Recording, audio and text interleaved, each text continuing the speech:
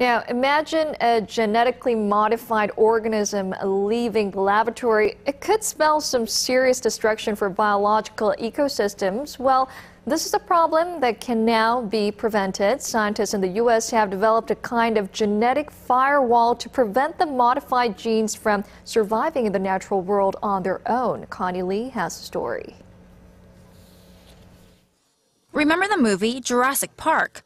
Well, these genetically modified dinosaurs weren't supposed to survive in the natural world on their own, but they did and wreaked havoc. It's a fictional case, but scientists have long been concerned about genetically modified organisms, or GMOs, leaking out of the laboratory and into the natural world. However, those concerns may soon be eased as scientists have developed a new strategy for rendering bacteria incapable of surviving in the natural world.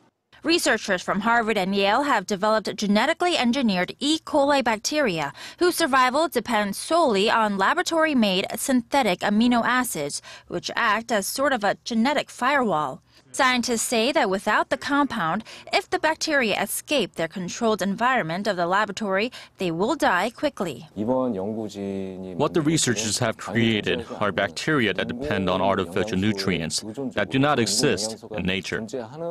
Genetically modified bacteria are used to make many products, including pharmaceutical proteins like insulin and dairy products like yogurt. So far, researchers have only worked with bacteria and are far from applying the strategy to plants and animals.